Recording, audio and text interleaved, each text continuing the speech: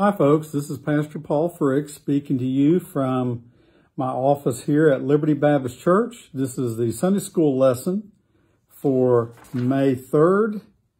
The title is Forgive. So we're looking at different Christian qualities or gifts that we need to have to help our relationships. So forgiveness is a really hard one. And all of us have been in situations where we've needed forgiveness. We've all been in situations where God called us to forgive. So we're going to be looking at this little lesson here today, Matthew chapter 18. And this is Jesus teaching about forgiveness. So we're starting in verse 21. I'm reading from the Quarterly here, which is the Christian Standard Bible version or translation. Then Peter approached him and asked, "Lord, how many times shall I forgive my brother or sister who sins against me? As many as 7 times?" And then Jesus responded, "I tell you, not as many as 7," Jesus replied, "but 70 times 7. So basically, Peter was kind of wanting to know what's the limit out there, because the rabbis of that time debated that question, and they felt like that if you forgave someone 3 times, that was enough. So what does Jesus do? He takes that and he makes it a huge number, 70 times 7. Well, 70 times 7 is 7 times 7 times 10. So there's 3 perfect numbers multiplied there, and then there's 3 numbers, which is another perfect number. And so with all these perfect numbers and perfect combinations, Jesus is really trying to point out there is no limit to how often you ought to forgive someone. And think about someone keeping track of, well, I forgave you this time, and I forgave you that time, and I forgave you this, and I forgave you that. So, okay, we got up to 490, so 491, that's it, I'm through. I mean, that's ridiculous. So Jesus, of course, was speaking about how we're not supposed to be keeping track, and we're not supposed to be counting. So then, well, okay, you got your limit. Rather, he's saying that we need to have an attitude of forgiveness. Now, there's something very important that I want to point out here anytime I teach about forgiveness. And the first thing is forgiveness is not the same as trust. I have counseled people who have gone through horrific experiences, and they work through forgiving someone, but I'll tell them, that doesn't mean that you trust them necessarily. Maybe they do trust them, but that trust has to be re-earned if someone has continued to do things that are harmful to you, maybe even to the point of where there is neglect or abuse. So forgiveness is not the same as trusting. Trust has to be re-earned, and people that you forgive may earn that trust or re-earn that trust. Others may not. So, and it's the onus on the person who has been forgiven to prove that they are trustworthy again. It's not on the person who is doing the forgiving, but rather it is the person who has been forgiven. All right, the other thing I want to point out is that forgiveness is a process.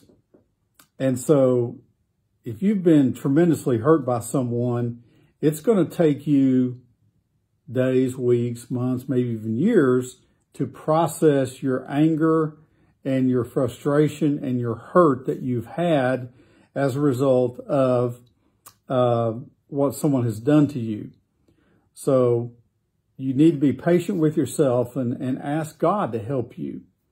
Also, you need to realize that when you're in the process of forgiving, you may have to forgive someone that they're not going to acknowledge they've done wrong.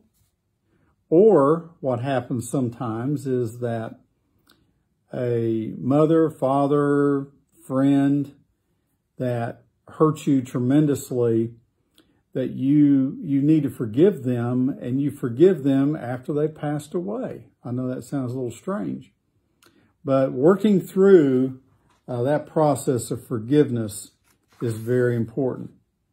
Okay? So now we're going to go to verse 23 of Matthew chapter 18. Jesus says, "For this reason, the kingdom of heaven can be compared to a king who wanted to settle accounts with his servants. When he began to settle accounts, one who owed 10,000 talents was brought before him. Since he did not have the money to pay it back, his master commanded that he, his wife, and his children, and everything that he had be sold to pay the debt.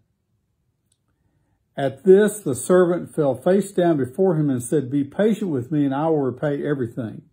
Then the master of that servant had compassion, released him, and forgave him the loan." Okay. 10,000 talents. We don't know if that was gold, silver, but basically, here again, 10,000 is one of those perfect numbers of 100 and 100 times 10. But in other words, this was a debt he could not repay, such as the debt that we owe God for our sin. We can't repay it. There's no way that we can repay it. And what this master was going to do in this parable was that he would sell off that entire family and their possessions to help pay the debt. Of course, probably all of that wouldn't even amount to even 100 talents. So here's a debt that cannot be repaid, and the king is very magnanimous and forgives him. Okay, so then we have this next part of the parable, verse 28. "That servant went out and found one of his fellow servants who owed him 100 denarii. He grabbed him, started choking him, and said, 'Pay what you owe.' And 100 denarii, that would be 100 days worth of wages. So, let's say someone in our society, let's say they're making a little bit above minimum wage, let's say $10, 8 hours a day, 5 days a week. So, basically $400, and that would be for 1 week, just $400. So, think about 20 weeks worth, and that's a lot of money. So, anyway, the verses that are not shared in the lesson, basically when the servant goes to his fellow servant and says, "Give me my 100 denarii." I mean, I don't know why he cared now that he'd been given 10,000 talents. But he wanted that 100 denarii. Well, that fellow servant asked for forgiveness, and he doesn't forgive him, so he throws him in debtor's prison. That's what they did. And the idea is you put someone in prison, and maybe some rich relative will start digging into their money and pay your debt so that you can be released. So the other servants tell the king, "Hey, you forgave this guy 10,000 talents. He wouldn't even forgive a fellow servant 100 denarii. So then this is where we pick up verse 32. "Then after he had summoned him, his master said to him, 'You wicked servant, I forgave you all that debt because you begged me. Shouldn't you have also had mercy on your fellow servant as I had mercy on you?'" So, what we need to do is recognize the importance of forgiveness. It's the most difficult aspect to me of the Christian life, to show forgiveness, to have a forgiving heart. And when God, God has convicted me, you need to forgive, I do that. I work through that process. And unfortunately, life is such that things keep happening. You need to keep forgiving people and asking for forgiveness. And I love this story about Corrie ten Boom. It's mentioned here in the lesson. Corrie ten Boom was put in a Nazi concentration camp, death camp. The soldiers, of course, and the guards treated her very harshly, as they did all the prisoners there. And the guards would take off their clothes and would watch the women and all this. And that was what Corrie ten Boom and her sister experienced. Well, after World War II was over, Corrie ten Boom went around speaking in different churches and different places, talking about how God had forgiven her sins and how forgiveness was very important for our lives. So one Sunday in a church in Munich, a man approached her and stretched out his hand and said, "A fine message, Fräulein. How good it is to know that, as you say, all of our sins are at the bottom of the sea. I know that God has forgiven me for the cruel things I did there at the concentration camp, but I would like to hear it from your lips as well, Fräulein. Will you forgive me?" Well, Corrie ten Boom immediately recognized this man's face and his voice. And it was like there was this coldness all up and down her arm, and she just kind of froze. And so she had to say a little prayer, say, "Jesus, help me, and help me to do this. You give me the feeling that I need here." And so as she prayed, her hand became unfrozen, and she was able to, and a warmth just filled her arm and her hand as she shook this man's hand and said, "Yes, I forgive you." And when you think about what she experienced, that took tremendous strength from the Lord for her to be able to do that. And in the lesson here, it has some ways that people can hurt or offend you. People can betray you. There are hurtful words, unkept promises, lies, bullying, not being included in an activity, being treated unfairly.